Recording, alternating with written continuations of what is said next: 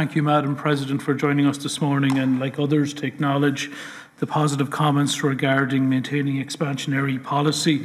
And as has already been stated, we know that inflation is tracking upwards.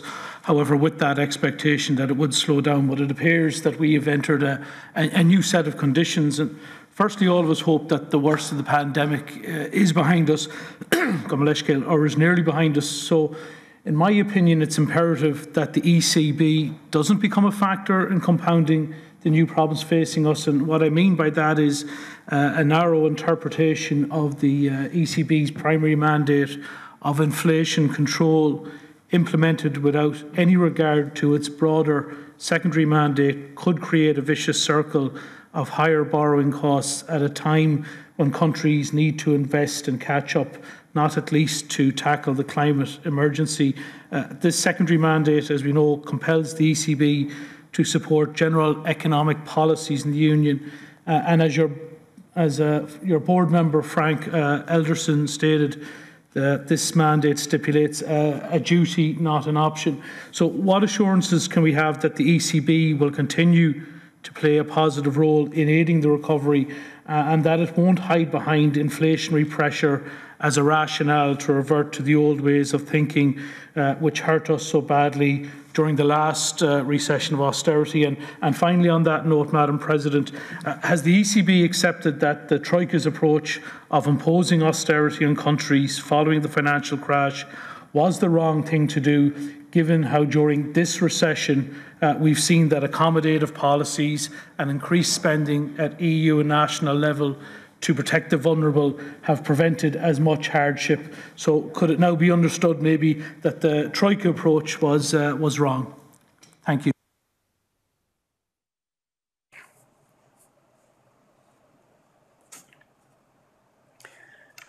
Well, thank you very much, Mr. Macmanus. The ECB's supporting role, as foreseen in the treaty, does not mandate it to support the objectives of the Union directly, but indirectly, by supporting general economic policies put in place by the EU institutions to serve these objectives. In our interpretation, we strongly and consistently emphasize that the ECB can only act upon its secondary objectives if this does not prejudice or conflict with the objective of price stability. So you borrowed a page from my colleagues and friend Frank Elderson, who says that it's mandatory, it's not optional. But obviously, and he's too fine a lawyer to have forgotten about that, obviously with this caveat that I have just mentioned, which is that we can act upon the secondary objective if it does not prejudice or conflict with the primary objective of price stability. So any measure, any assessment will actually determine first and foremost whether the objective of price stability is met, and then, provided that the answer to that first question is yes, then of the various options available, we'll actually use the secondary objective to possibly make a choice. But that's just to re-emphasize the fact that the primary objective is the one that drives our direction and our policies going forward. Not to say that the secondary objectives do not matter, but they only matter to the extent that the first is not prejudiced. I'm sure you're familiar with that, but I thought it was helpful to just remind ourselves of that. So as part of the secondary objectives, we obviously have the economic development, we have the fight against, well, the respect of the environment and the fight against climate change and so on and so forth. And clearly those have to be taken into account, particularly if those secondary objectives are stated very clearly by the other institutions, and in particular by the European Parliament, as you have obviously done. I'm thinking here, given that you quoted Frank Elderson in relation to climate change and the protection of the environment.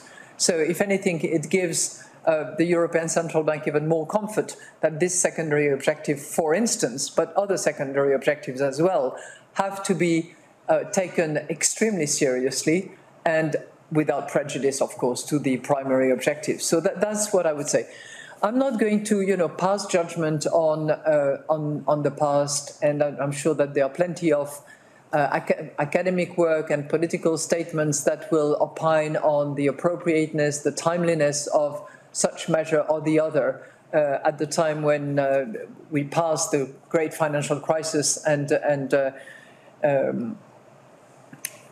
headed towards the European sovereign debt crisis. Nor would I pass judgment on the methods adopted by the Troika and the policy mix that was recommended at the time. I think that what is important is not to repeat policy mix or decisions that were eventually harmful or did not meet with successful outcome. And I think that we should be guided by that as we determine what policies going forward we want to apply. I just want to remind you of one particular point, is that we want inflation to be sustainably at 2%.